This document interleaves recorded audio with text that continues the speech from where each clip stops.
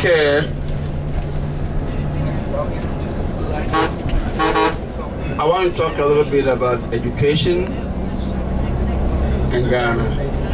Yesterday, I mentioned that formal education, like the classroom type, like the one I'm doing, you have the people sit down and somebody stand and talk to them and teach them what to do with this, started in the castle schools.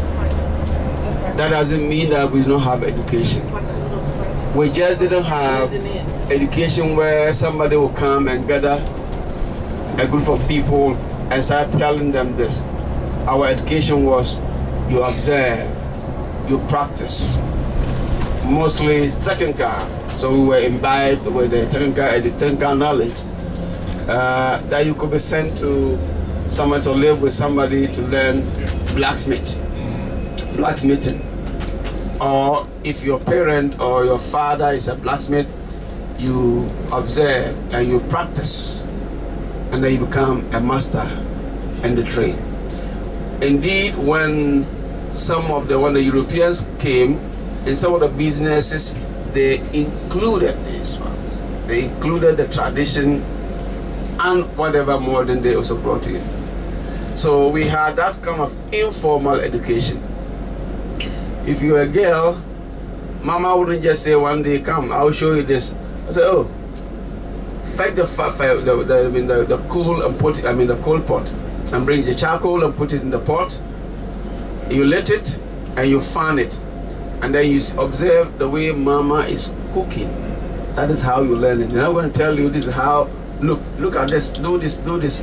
You just see her doing it, and then you also learn." Therefore, those of us from the northern part of the country, I went to university before I know how to lit a stove, because in our area we only cook in the farm, and what we cook in the farm is just something to to fill your belly. It's not something as tasteful as you do back home. So at home, it is our mamas that cook. And in the kitchen, if you were found standing in the kitchen and they came and they realized that they said that a piece of meat is missing, there is no culprit anywhere, you are the one. Because you are not needed there. So our mothers and sisters, they served us very well, very well. Food and everything. Yours is to make sure the food is available, and they will take care of everything. So therefore, those of us in the north, we grew up not knowing how to prepare anything. If you learn, you learn. Other than that, it's not something you see by practice. But in the south,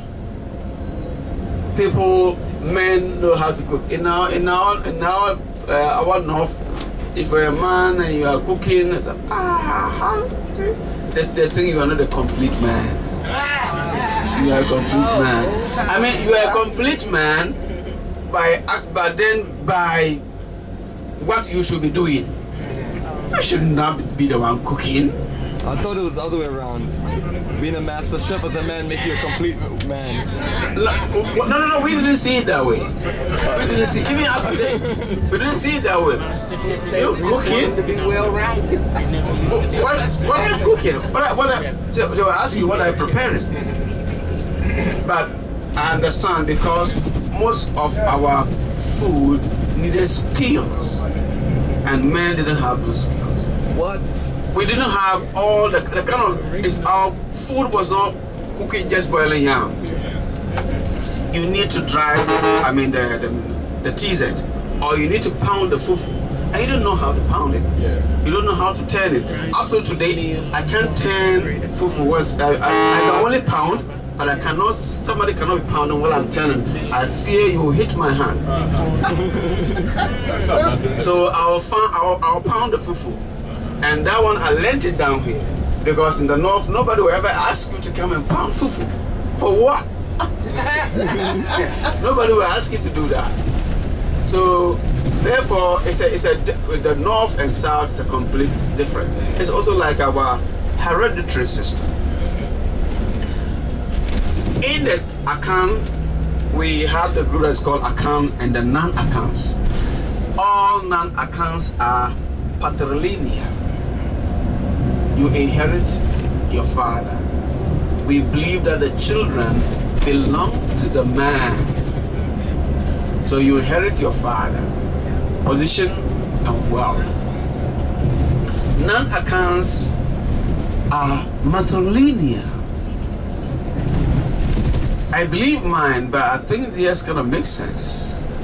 Because they said human being is made up of 3 elements. Element number 1 is the soul. Of course, my soul, our soul is in us.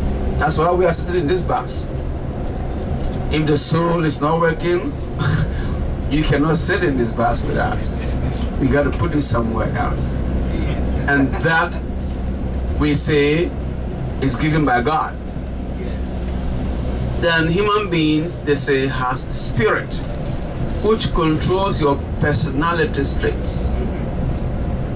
Your personality traits. Oh, wicked, husband, handsome, ugly, wicked, nice, kind, generous.